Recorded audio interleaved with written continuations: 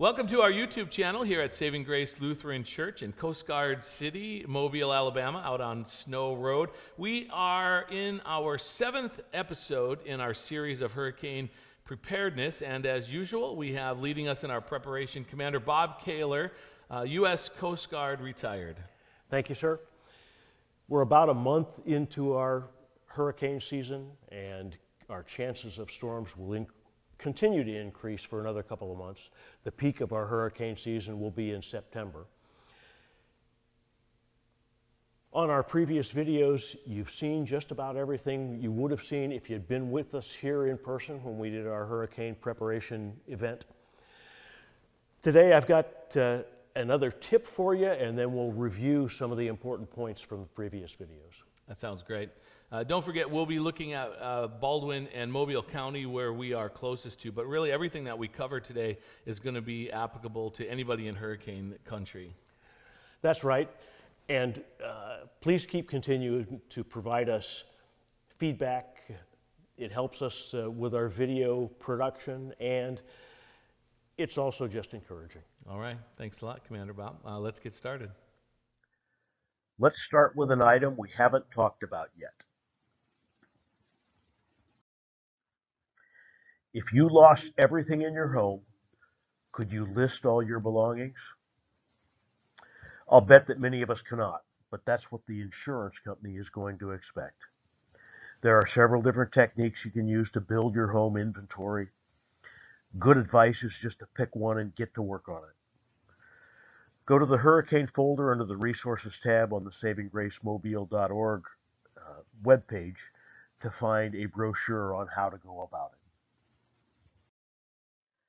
Now let's review some important points from earlier videos.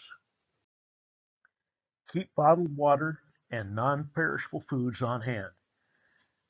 We could have extensive interruptions of utilities any day of the year, so you don't need to wait for hurricane season to stock up. Especially do not wait for a storm to approach. Be ready before the lines get long and the store shelves are stripped of all their stock. Consider evacuating.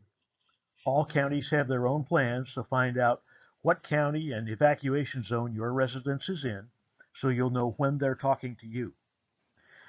You can wait to assess each storm's threat before deciding to evacuate, but you should figure out now how you'll decide to evacuate or not.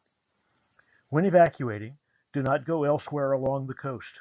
Go inland. When evacuating, go early. Don't set yourself up to ride out the storm while stuck in traffic. Prepare your home. You should already have a mental or perhaps even a written list of what you'll do to prepare your residence. If you'll board up windows and/or doors, or you'll need to tie down things in your yard, get the materials on hand now. Be ready before the lines get long and the store shelves are stripped of all their stock. Communicate. Have a battery-powered radio to make sure you can get weather watches and warnings as well as evacuation orders. Keep your cell phone charged and then conserve its battery when the power goes off. In advance, tell family, near or far, what your sheltering or evacuation plans are. Also tell Pastor Spiegelberg or the Saving Grace elders. Check in with all those people again after the storm has passed. Don't go sightseeing. If there is a lull between feeder bands or if the eye of the storm crosses your location, stay in your safe spot. The weather will turn bad again, and that can happen suddenly, dramatically, without warning. Don't be in a rush to go out after the storm has passed either. Give first responders and utility crews a chance to get where they need to go without you being in their way. Be very wary of electricity. Stay well clear of down power lines and watch out for electrical hazards caused by any structural damage to your home. If you use a portable generator, follow the instructions explicitly. Using it in any manner other than it's intended is very dangerous. Guard against carbon monoxide poisoning. If you use a portable generator, make sure it is outdoors and well away from open doors or windows. The exact same caution applies to cooking on a barbecue grill or hibachi. outdoors, and well away from open doors and windows. Thanks for your attention to this video and the previous ones. If you have any comments or questions on this presentation, or for the whole series of presentations, you can send them to savinggracexo@gmail.com.